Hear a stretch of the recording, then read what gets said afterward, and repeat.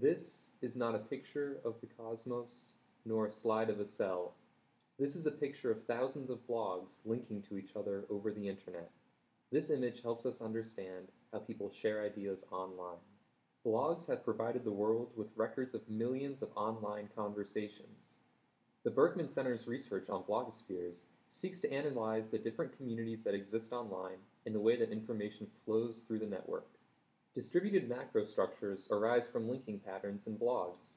Images like this allow us to visualize the links that blogs are making and the way that these blogs connect with each other. The Berkman Center and Morningside Analytics have created ways to show these linkages in a graphical manner. By graphical, we don't just mean visual. Rather, we're referring to an organizational structure called a graph. A graph is comprised of two sets of things, vertices and edges. In these studies, the Berkman Center and Morningside Analytics analyze foreign language blogospheres by creating network graphs consisting of approximately 10,000 of the most linked to blogs in each language group.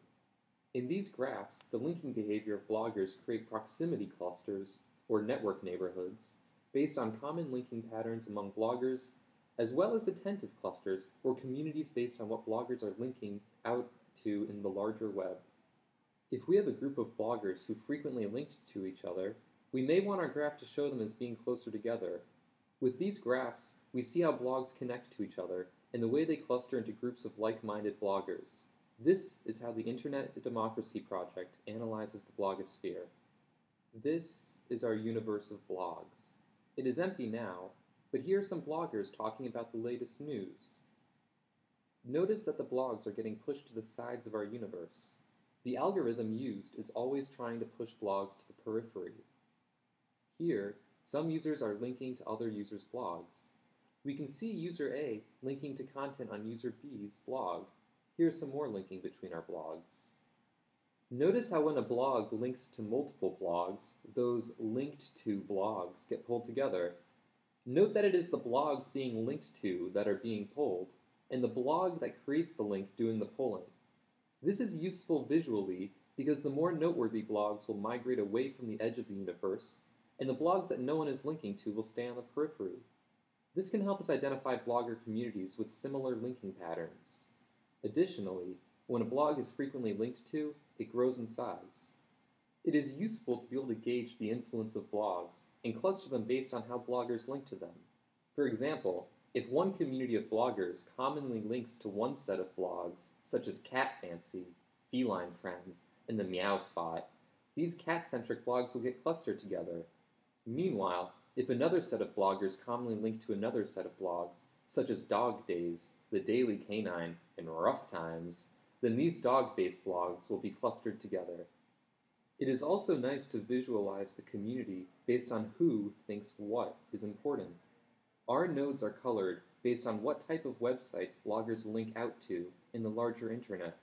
So, if there exists a community of bloggers who commonly link to websites popular with cat lovers, such as Meow Street and Alley Cat, we assign those blogs with a similar linking pattern the same color.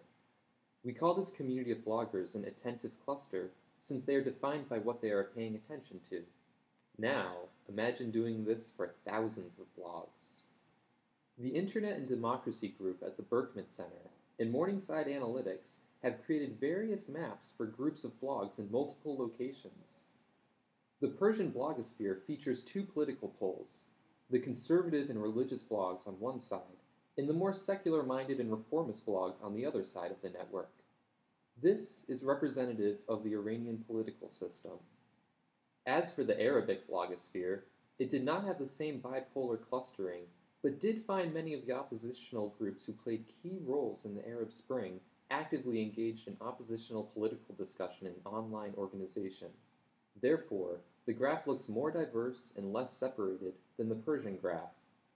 Russia was similar in that the blog clustering was not pro-government versus anti-government. Instead, the blogs exhibited a lot of different communities, mostly critical of the government. However, some were centered around specific topics they felt important, such as the environment, charity, and even historical preservation of St. Petersburg. The blogosphere, Twitter, and other public-facing digital communication platforms offer a rich view of the ideas, perspectives, and structure of online discourse. The internet is offering a new window into understanding political and social change around the world in a variety of different social and political contexts. By mapping individual linking behaviors of users online, it becomes apparent that the internet has facilitated a world of open discourse and ideas, what has been referred to as the networked public sphere. Based on how internet users link to one another, we can infer how one user's voice is connected to and holds weight within the world of ideas the internet is always discussing.